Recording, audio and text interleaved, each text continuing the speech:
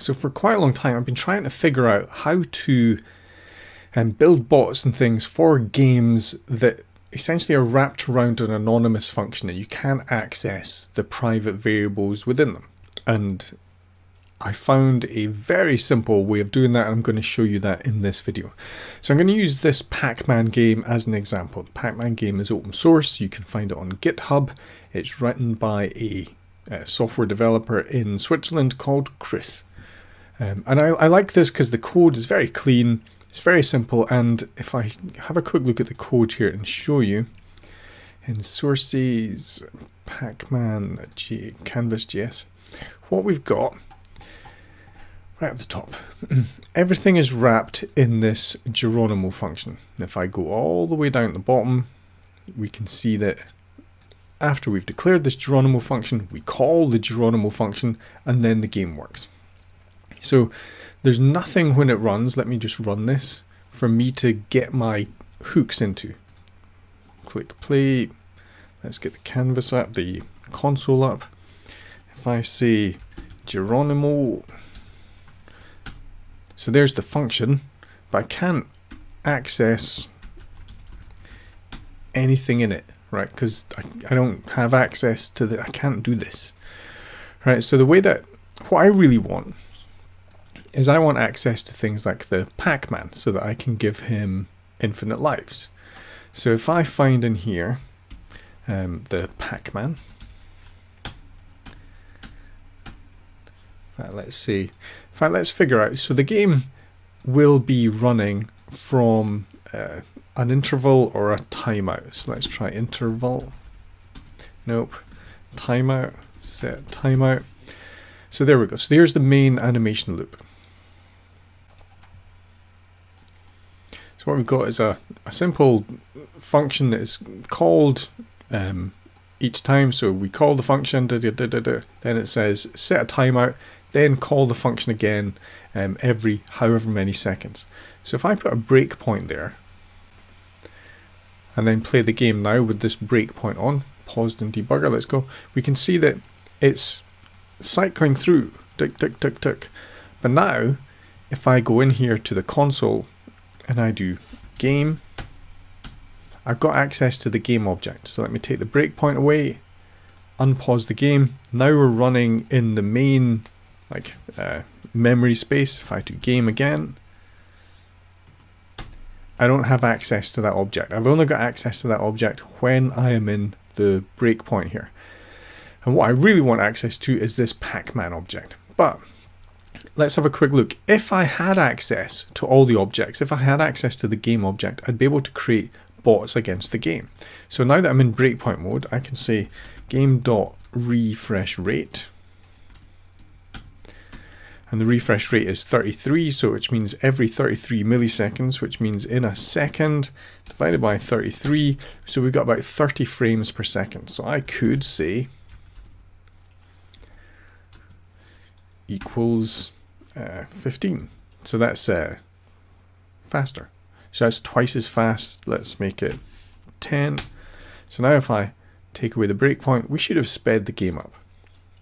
Yeah, so the game is now a lot faster because we changed the refresh rate.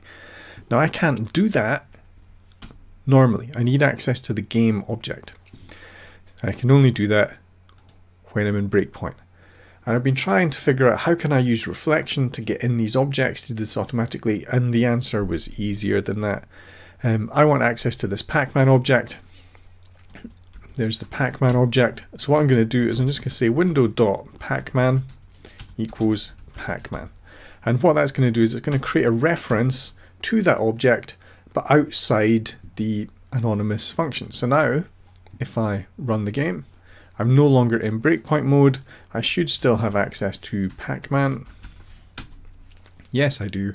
So now I can write my bots. So by doing this, all I've done is that it's no longer trapped within the anonymous function. I now have a reference to it at the DOM level, the window level, the main memory level. So now I can access it. So now I can create little bots. So let's create a little bot for PacMan here. So one of the things here with the PacMan game is, it's very fast now, when the ghost hits me, I die. And if I do that enough times, I will run out of lives and die. So I'm going to create an infinite lives bot. So if I look at PacMan, he has a lives variable and it's set to 1. So I'm going to say function infinite lives, and then that will be if PacMan, let's put this on a new line, so I'm doing shift return to get a new line there.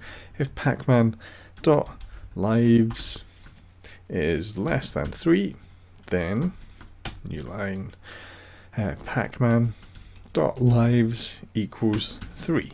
So I'm going to just set it to 3 again, close the brackets, and I'm going to call that infinite lives function every, I don't know, 100 milliseconds. To do that, I'm going to create what I call an infinite lives bot, which is set interval, call the infinite lives function every 100 milliseconds. Set interval is a kind of thread loop. It basically calls whatever function you put in here every however many milliseconds. So every 100 milliseconds it's going to call the infinite lives function. So that's started. So it's called the infinite lives function. So my PacMan here should now have more lives. Let's see, PacMan.lives. So he's got 3 lives, so he's incremented. So now when I do this, I should not die. Right, so my lives went down, but you can see it's jumped back up. I'm not sure why it's only showing 2 hearts when I've got 3 lives. It's just the way the game works. Maybe it's not expecting to have that many calls on it. Don't know. Maybe there's a bug. Don't know. But I've now got infinite lives. Now I could play this. Wow, I ran through the ghost there because I was going so fast, I think. Finding it hard to play the game at this speed with my keyboard. There we go. So what I really want is not just infinite lives. What I want is invulnerability. So PacMan has a method here. And the way that I find all this stuff out is now I read the code, see what methods I want to manipulate. But PacMan has a method here called die, a function, which when it calls one of these things puts me into death mode. So I'm just going to say PacMan.die equals, and I'm going to override that function. So anytime we are working, we have access to the objects, we can change the code without actually changing the code, right? We can just say that die is a pointer to a function. I'm just going to change the function that it points to and say, now when you call the die method, nothing happens. So if I jump back to the game here, ghost hits me and nothing happens. So now I've got infinite lives if I needed them, but I've also got invulnerability. Now the game's going a little bit too fast for me to play it properly, but that's just a quick example. I can't, without bringing these variables into the top level, hack this game very well. I have to do it within breakpoints. But by exposing the object outside at the window level, remember I just did window.pacman equals, and then when it was in breakpoint mode, I have access to the object. The object, bring it out the top level, allows me then to build little bots, hack the game, create little infinite lives, that kind of thing. Now, the reason I've chosen this game is because it's open source, it's a nice game to read the code, I quite like it, and it's a really good example of the entire game being in this function, so you don't have access to it. The only way to get access to it is to pull these objects out. So hopefully that helps.